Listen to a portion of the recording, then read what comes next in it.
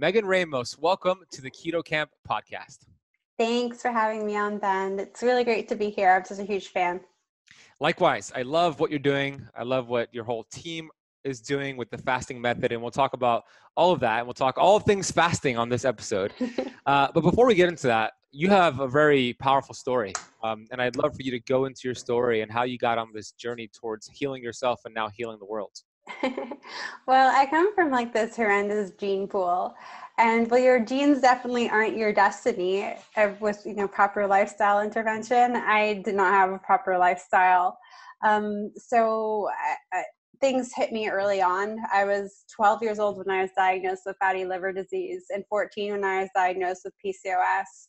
And my doctors couldn't figure it out because my BMI was really low. I was classified as underweight.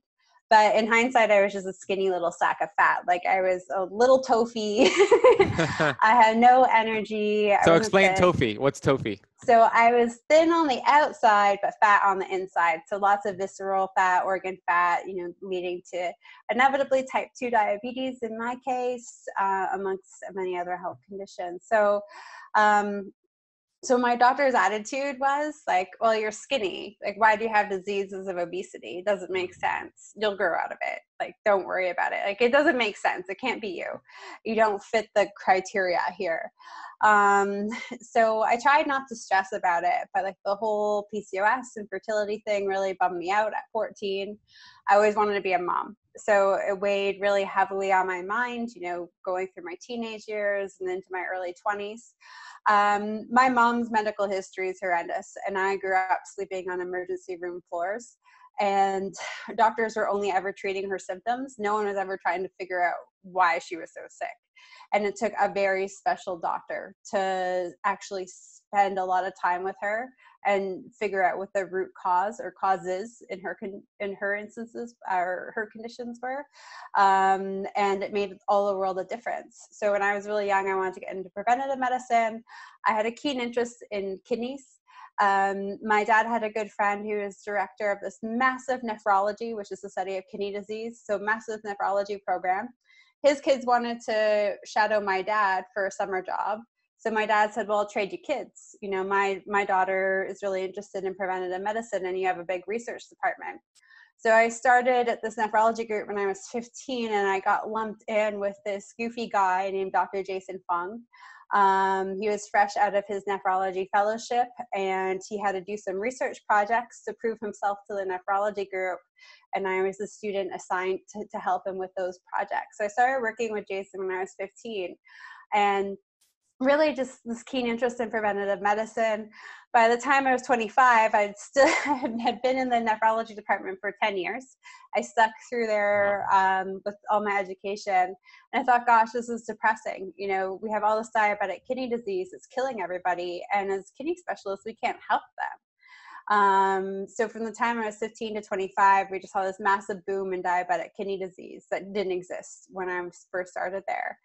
And I said to myself, okay, Megan, like you really need to get your health together.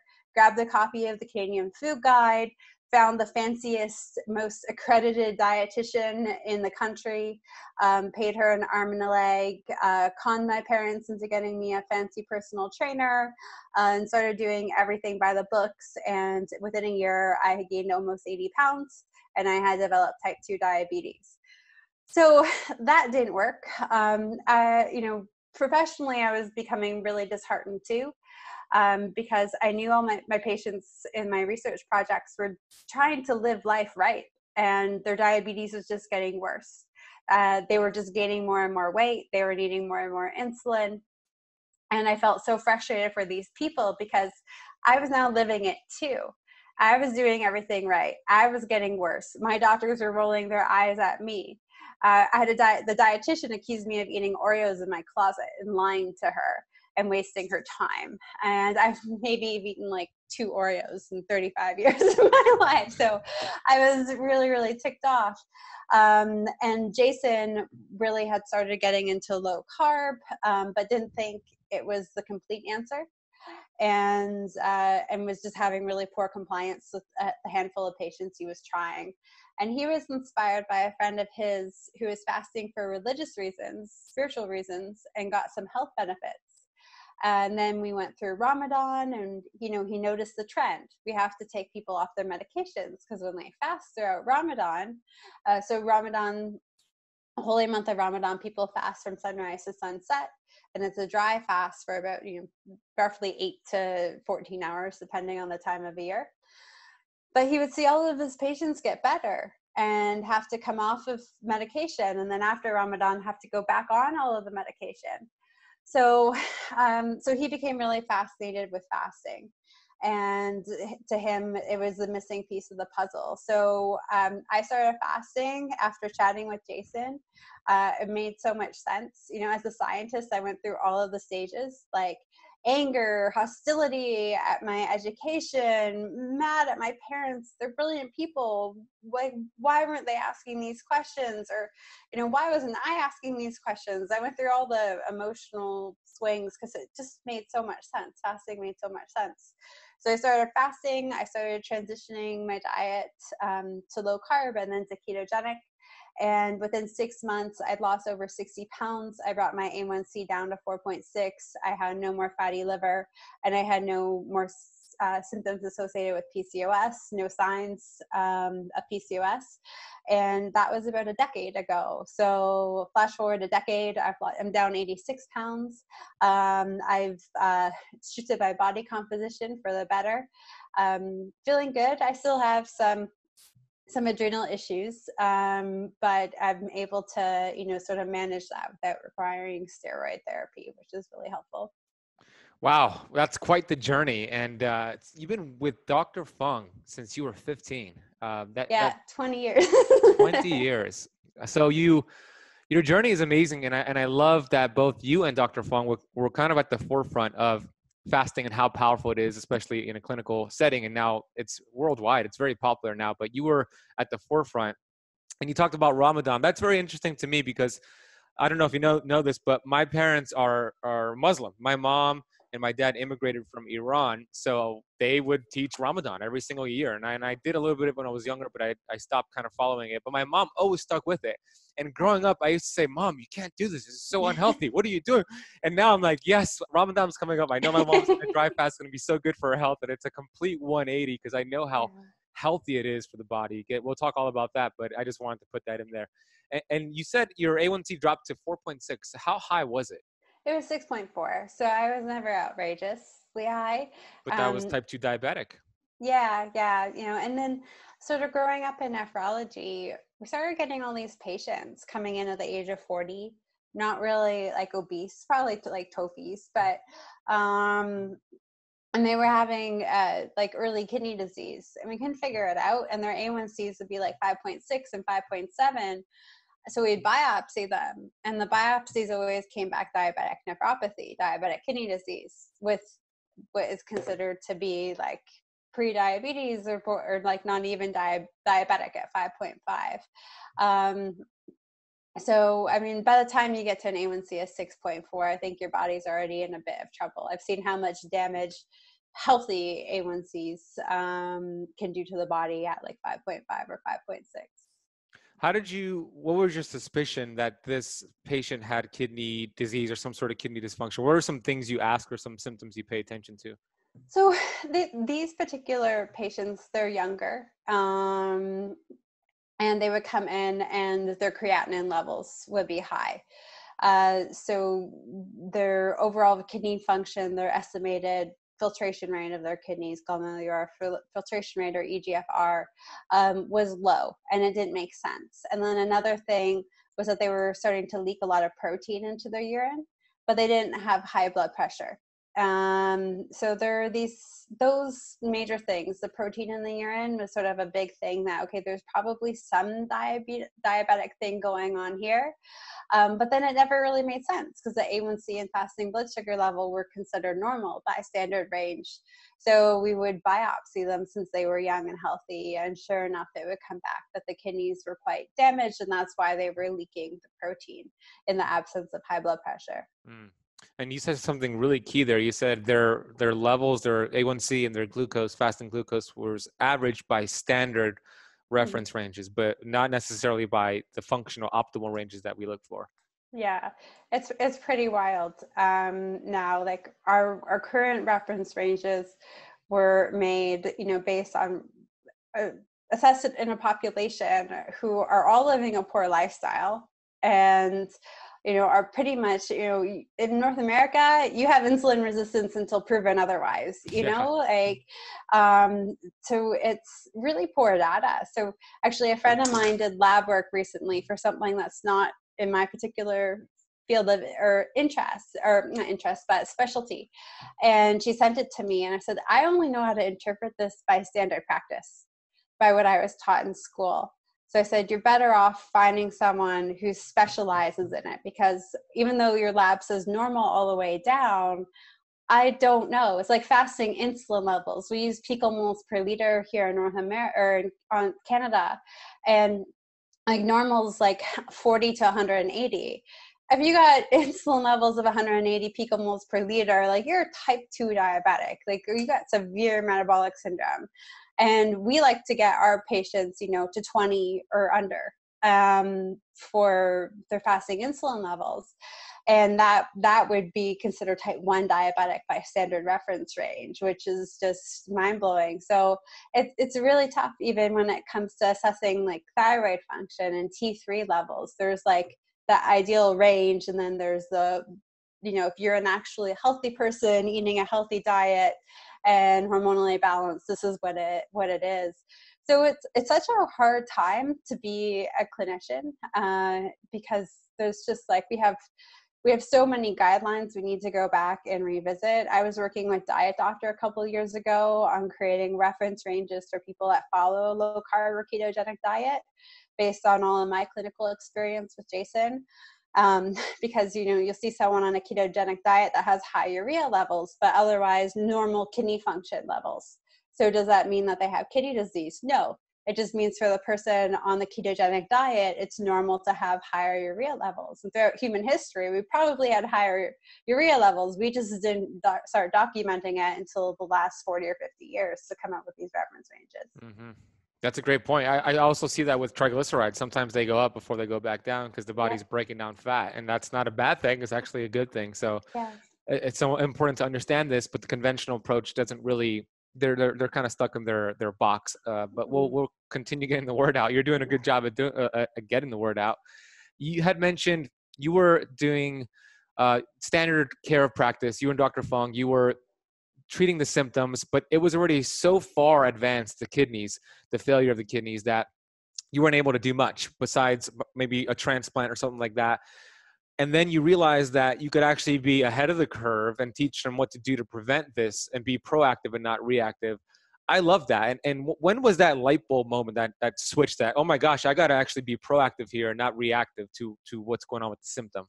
So my whole life, I wanted to figure out how to help patients be proactive. And around the time I turned 25, I realized that our system was terribly broken.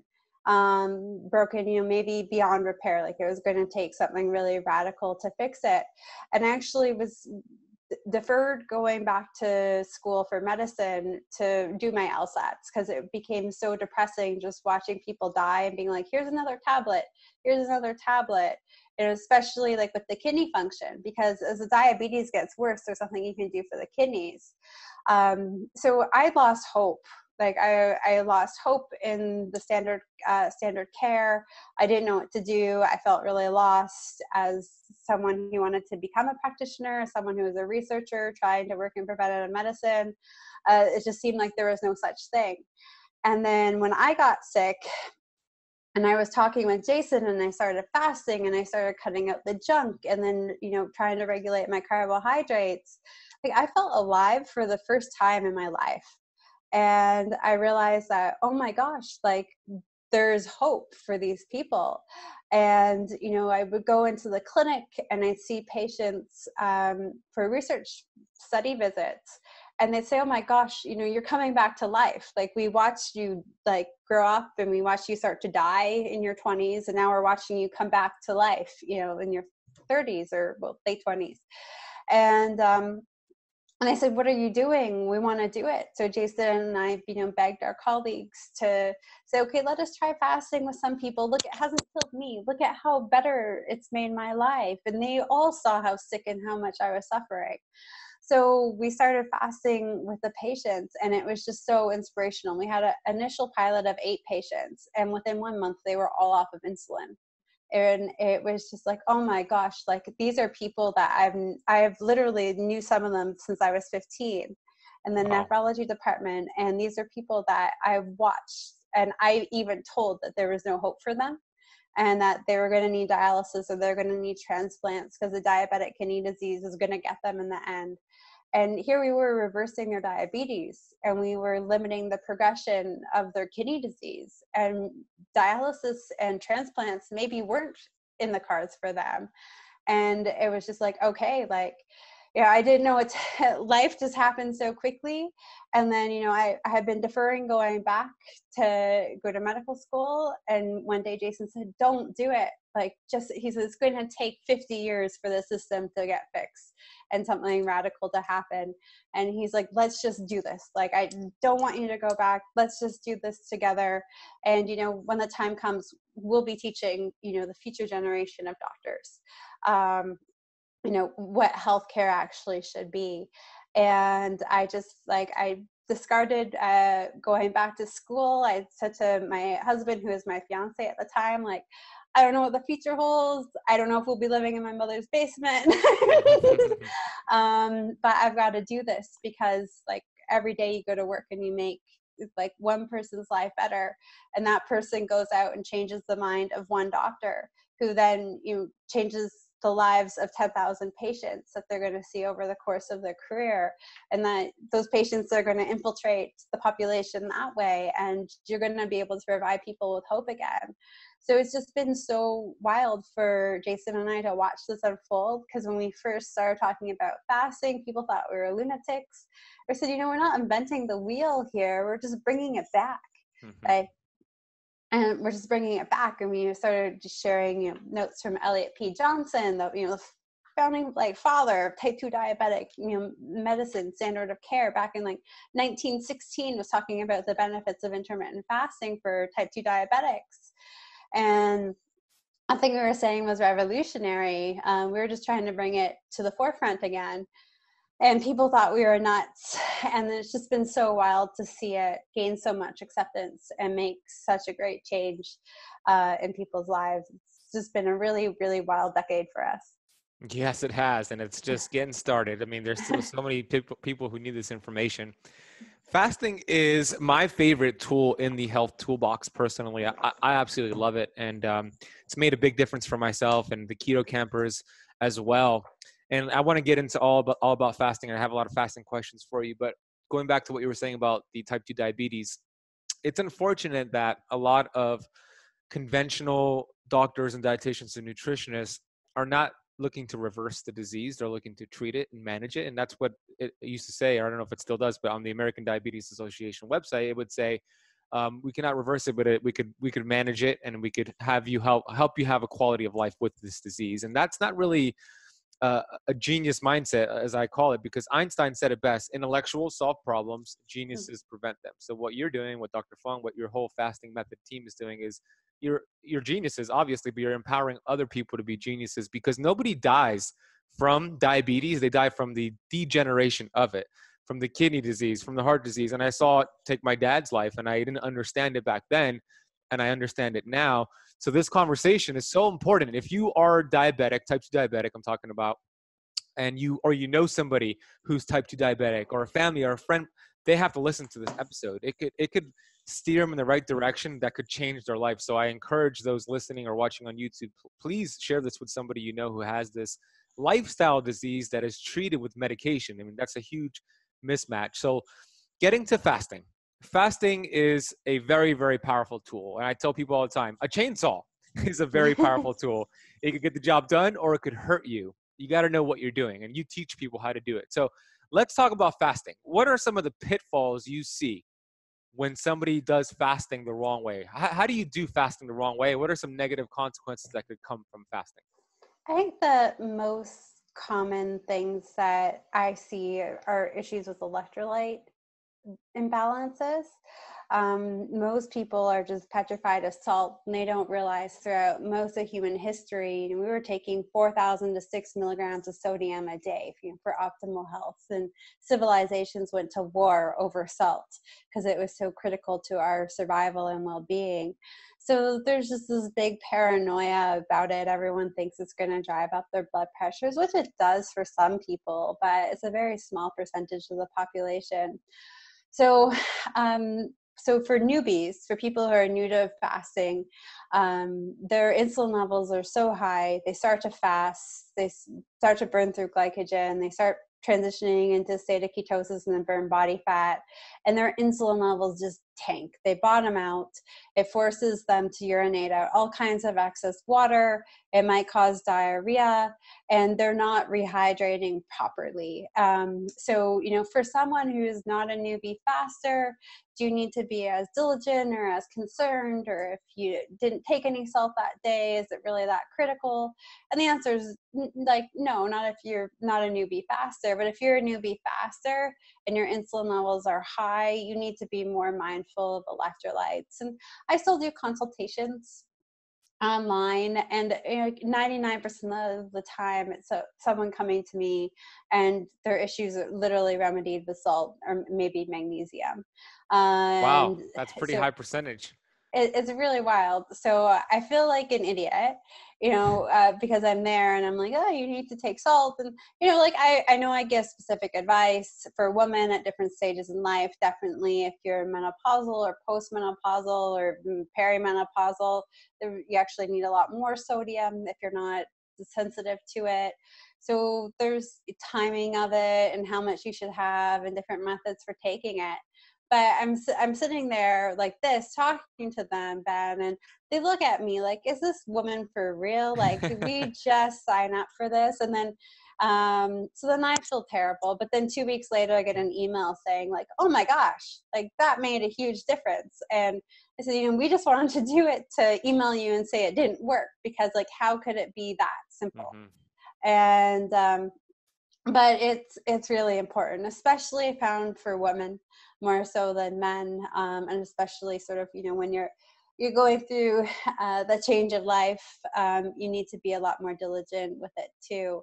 So people, when they start, they are not really compliant with it, and it doesn't have to be salt water. It could be pickle juice, it could be bone broth.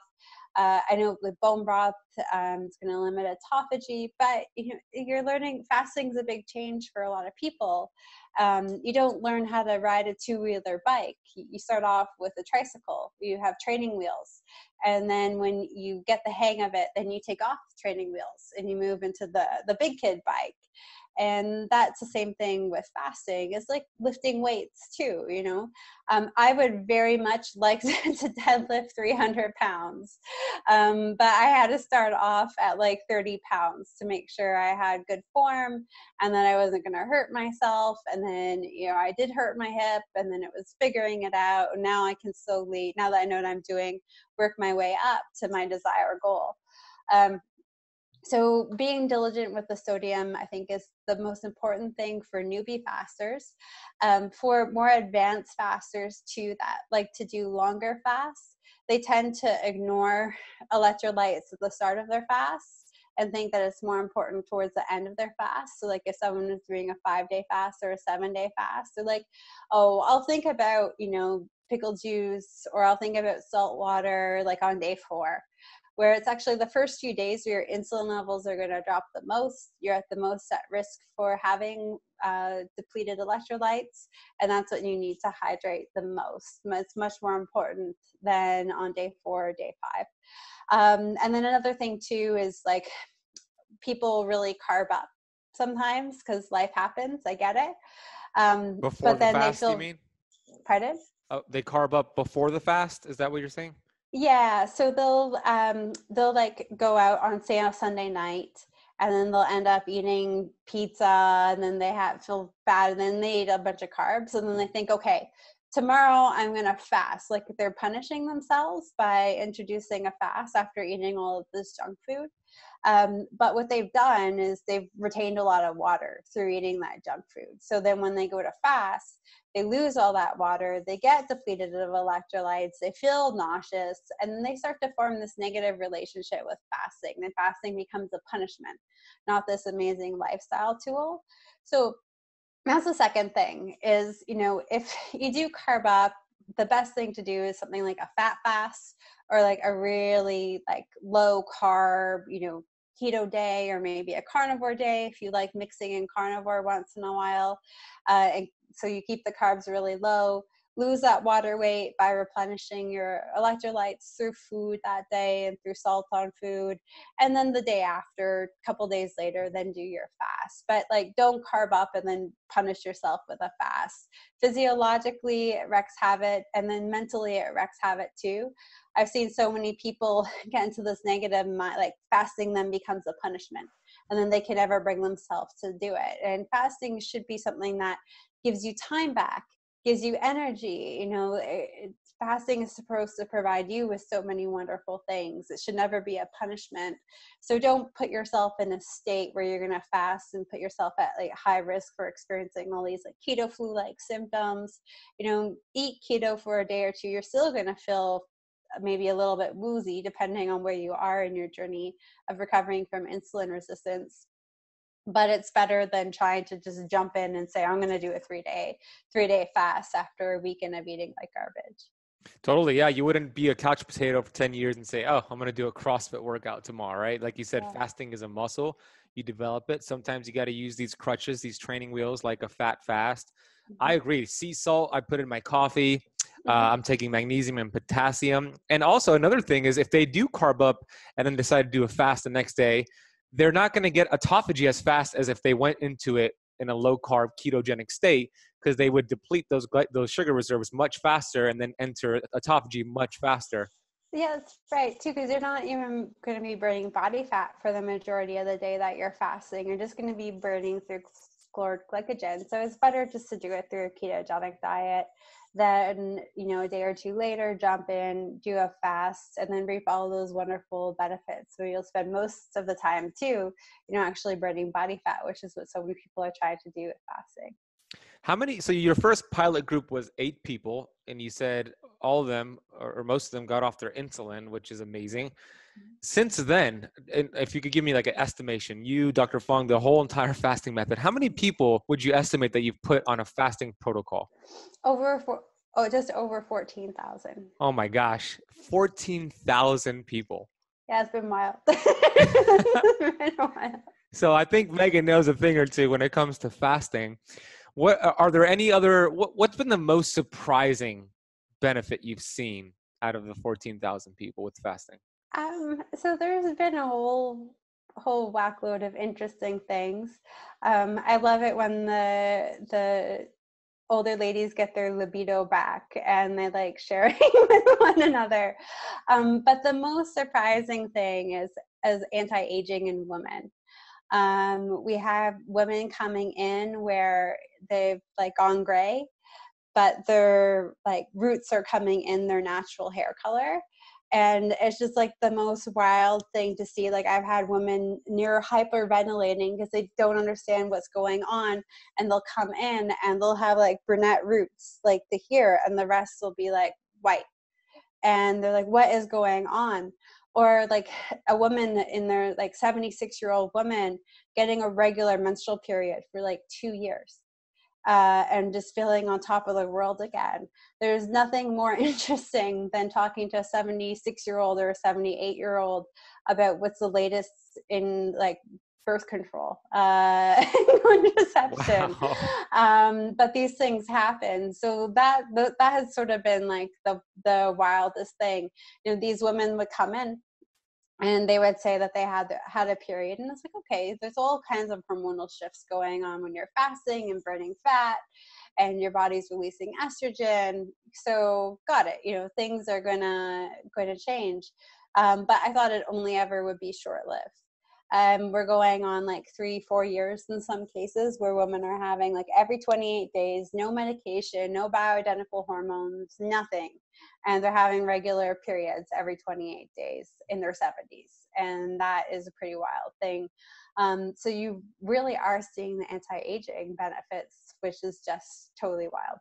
That's super cool. Yeah, one of the members, Deborah, shout out to Deborah if she's watching or listening, in my Keto Camp Academy. She just posted, actually, I think today or yesterday, that her hair, some of her gray hair is going away, and she was so shocked by it. And I'm like, wow, that's a great testimony. So I love that you shared that. Should women practice fasting differently than men? You just have to be more diligent with sodium. It's really important. I'm not quite sure why. Jason and I have a few theories. I'm writing a book that will be published next year called Women in Fasting. So I'm going to run through mine and Jason's theories. Still doing some research, but salt seems to be super critical, particularly in middle-aged women. For not necessarily feeling good, but for making sure that weight loss is happening at an efficient rate rather than just being slow. So that's one. I think that is a really, really important thing. Women do need to fast more than men. That's pretty much the bottom line to get sort of the same results. I rarely find a 24-hour fast in like a postmenopausal diabetic woman who's done or has a long-standing history of calorie restriction diets, for 10, 20, 30 years, get tremendous results doing fast shorter than 36 hours. Like, sure, they'll start off at 24, they'll drop water weight, they'll lose some body fat, but eventually we hit a wall before they reach their goals. So I always just like to speak to them in consultation, saying that, okay, we're aiming to do a 36. That's our target fast. And we'll listen to your body. We'll go at your body's rate. Of course, if a woman or a man has a history of gout or acid reflux, the fasting journey is always slower to start, just to avoid issues with reflux and a gout flare up. What I found with women, though, is a lot of the time they prefer to fast for 3 days straight rather than do intermittent fasting. And if you look at some of the data, Jason wrote a blog post about this. It's up on our website, but I think it's called like Women in Hunger. But around the 36-hour mark, women's ghrelin levels like tank and they bottom out by 72 hours. Whereas with men, you still see more of like a cyclical cycle of ghrelin for over the course of 3 days. So we find that women, they're more compliant doing a 3-day fast for that reason, because once they get through the first day and they wake up the next day, there's 36 hours and there really is no hunger. And it just gets easier and easier for them. Whereas they're constantly like every other day trying to do it, they say it's really tough mentally for them to bounce back and forth like that when they can just stay in a fast and know that it will be easier. So I tell a lot of women this too when I see them in clinic or in consultation, like, let's try the intermittent fasting because it's generally a little bit more easy to fit into one's lifestyle, especially if you've got kids or a spouse at home or a partner that you have regular meals with. They might be caught off guard at first if you're not eating with them for 3 days straight. But I let them know that most women generally like to go into sort of a 3-day fast. So their intermittent fasting is like 3 days on, 4 days off, 3 days on, 4 days off, rather than every other day. So that is a strategy that I found works really, really well for women. So when you say 4 days off, they're not even doing intermittent fasting. They're having breakfast, lunch, and dinner type of thing? So with them, it's usually 16. Jason and I don't consider a 16-hour fast to really be a fast. Like, that should be The bare common minimum? sense, standard eating day. Got it. Okay. Makes sense. So what would you do if somebody comes to you, and I'm sure you get this all the time, and they have been stuck at a certain weight? They lost, 20 pounds and they have another 20 to go, and they've been doing intermittent fasting. They've been doing a ketogenic type of diet. They've been doing, let's say, 18-6 schedule of fasting. What advice would you give this person who's just stuck at this certain weight?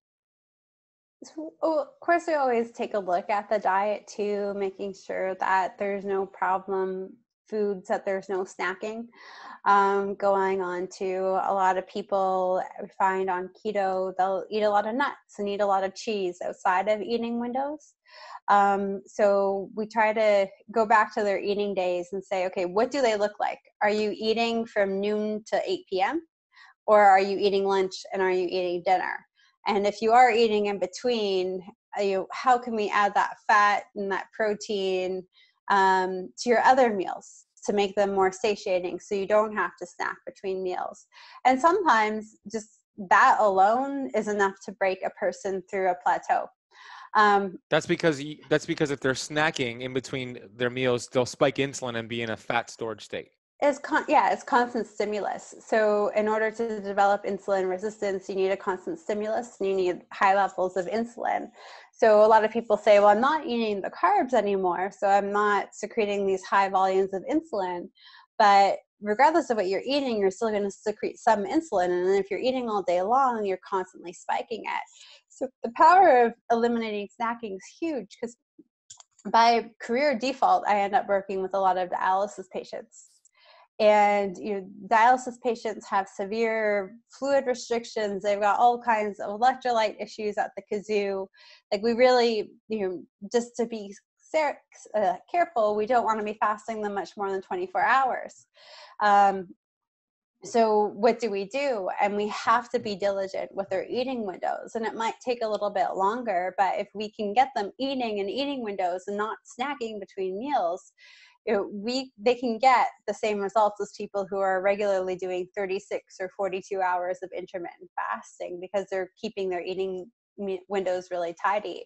Most of the people that come to the fasting method for help, they're doing amazing ketogenic diets, like all real food, no fake food, no processed garbage. Like, a lot of them have come to the point where they've given up sweeteners. Like, they're eating beef and salmon and eggs and hard cheeses and broccoli. Like, they're eating real food, macadamia nuts and raw organic almond butter, but they're eating all day long. Or for that 8-hour eating window, they're eating for the whole 8 hours, and they already have some degree of insulin resistance. And insulin resistance itself will drive the insulin levels up. And then your eating habit of grazing for that 8 hours will provide the constant stimulus. So you are getting high levels of insulin still through that insulin resistance, even though you're not eating the bagel or the cereal or the pasta or the potatoes. So those eating windows are really important to limit the stimulus. That alone is huge. Like, I think if we just all stop snacking, like, we would immediately see this massive reduction in obesity and metabolic syndrome. And it's terrifying. 1 in 5 adolescents in the United States has prediabetes. And just cut out the snacks. Like, when my grandmother went to school, there was no snacking. When my dad went to school, there was no snacking. There was no obesity for these people until much later on in life. But you've got kids nowadays. Jason's talking about how his kids are essentially force-fed at breaks in between classes. And some of my colleagues, like Nadia Pataguana, her daughter's in school too. Like, as soon as they show up, they give them bread and juice in the morning. And this is after they've already had breakfast and before school starts. It's just wild what they're doing to children nowadays. So it's a really crazy thing. So getting rid of the snacks is critical. And then if someone is doing a 16-hour fast and they're feeling good, I would encourage them to try to increase it to 18 and then 24 hours. And then at the 24-hour mark, rip off the Band-Aid and try to do maybe 1 or 2 36-hour fasts a week for a period of time, maybe 2 or 3 months, see what the results are. And then you can sort of predict how long from there it's going to take you to reach some of your target goals. Yeah, what you shared about the 1 in 5 adolescents, it's ridiculous. It's got enough is enough, right? I mean, I believe in the next 5 to 10 years, we're going to see a trend in the right direction with the work that we're doing and the internet and the work that's available to so many people. So I think that it's a disgusting trend and stat, but I don't see it continuing in that direction. I see it going in the right direction within the next 5 to 10 years. I really do. Okay, fasting. What is your favorite benefit of fasting? For me, I think it's the energy that I get while I'm fasting. I travel a lot for work. I am so privileged to go around and train doctors and other healthcare providers and speak at medical conferences. So regardless of how I try to do my best when it comes to eating on the road, even the other day or recently when I was traveling, I was actually in Florida and I ordered a lovely steak, but I watched them squeeze vegetable oil all over the grill. So I find that when I eat out, when I travel, it's tough. And I always come home and I feel inflamed and I feel really groggy. So I'll come home from a trip and I'll do like a fat fast for a couple of days. And then I'll jump into a fast. And I love how it just gives me that sort of energy reboot and that mental clarity that I need. And I start to feel human again. So for me personally, I really love the energy. When I was diabetic and obese, I sure love my lab test results and my weight loss. But for something that was really important for me back then was the mental clarity. If you read my report cards throughout school, Megan is the most attentive student. Megan always participates in class, so on and so forth, all throughout school. And then I got into university and I started to feel like I was handicapped or mentally impaired and I couldn't focus. I was the doodle queen on my notebooks. Professors used to get mad at me because I'd sit in the front and I was clearly not paying attention, but then I'd score really high on my tests. Like I once got over 100% on an exam that the entire class totally bombed. The class average was in the high 30s. And my professor was really irritated at it because she said, you sit front and center, you doodle, you pay no attention to me. And she's like, how did you do this? Like you did, like, I know you didn't even cheat off of anybody because no one in the class even got close to where you are. And she said, you have ADHD. And so I went through the whole rigmarole of getting diagnosed and then, getting put on an Adderall. And then finding that I needed Adderall to actually be able to focus like I could in high school and in elementary school. And I felt like I had become this like drug dependent person and I didn't like it. And then Adderall and then Vyvanse, I tried to switch to that because it had less side effects, but still it wasn't great. You're up all night. It mellowed out my personality. My friends didn't enjoy spending time with me. My boyfriend at the time thought I was being weird and didn't like me on it. But then I felt like I couldn't function in life. And I felt like I was on the fast track to dementia, which I probably was because of my diet. But I'll never forget, it was the end of the work year. I hadn't gone back to my psychiatrist to get my new dosage, or not new dosage, but new prescription of Vyvanse. And I realized I was in the clinic and I thought, gosh, like I haven't been on it for 3 months. And then I started to think about all of the work I've done in that 3 months, all of the literature reviews that I stayed up all night doing, all of the personal adult stuff, that I don't like doing. That's paperwork. I did it all and without any drugs. And that was the first time that I had been able to do that in about 5 or 6 years. And I think it was really just the mental clarity from fasting. And I had realized, I was looking at my calendar and I was like, I always wrote in fasting on my busiest days not just because it was easier to fast if you're busy, but because I'd be more mentally sharp and focused. And it took that whole realization that day for me to realize that I had been doing this habitually. You got a presentation, you need to fast that day so you'll be sharp and focused. And I hadn't put 2 and 2 together. I hadn't really connected it in my mind. It had just become a habit to do that. So that's been really cool for me. I love that. That's also my favorite benefit. And when I'm giving a lecture, I'm making sure I'm fasted because I'm just going to be on top of my game. And the physiological reason for that is the counter-regulatory hormones. Our body thinks, oh, there's no food in our environment. It's been 16 hours, 24 hours.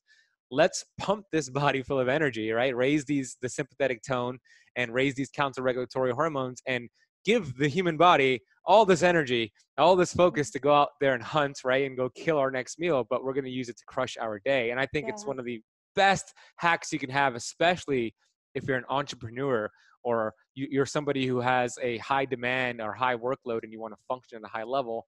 Any human being could use that benefit, but especially if you're an entrepreneur. So I'm with you, Megan. I love that benefit.